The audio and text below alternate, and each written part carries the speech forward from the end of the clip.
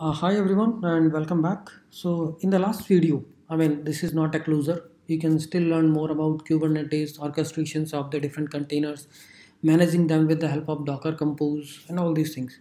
I'll be just talking about one more Docker Compose file where we have multiple containers out there. This is an important one. Here I have MySQL. Okay, this is the MySQL container. So container name is MySQL, image is this, volume mapping is this, because we need to store the database created in that container on the host operating system. This is the port mapping, which is default.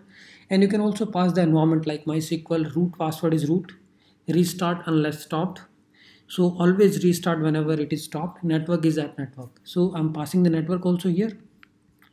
So this is my MySQL service. If my node app need to talk to MySQL, then I will be using host name as a MySQL there. This is an important one. Then I have another service is a Redis. You can see the highlighted portion only. Container name is app Redis, image is 4.0, volume mapping is there, port mapping is there, restart unless stop, and network is app network. Same kind of command, container name, image, volume, port, restart, and network.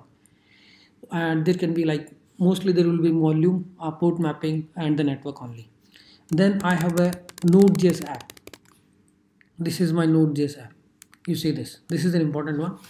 Backend is my Node.js app where the name of the container is app backend, and I am building this backend container from the Dockerfile because there is a build command. Image is app backend, image name will be app backend. Environment I'm passing is a local. Volume, these are the volume mapping.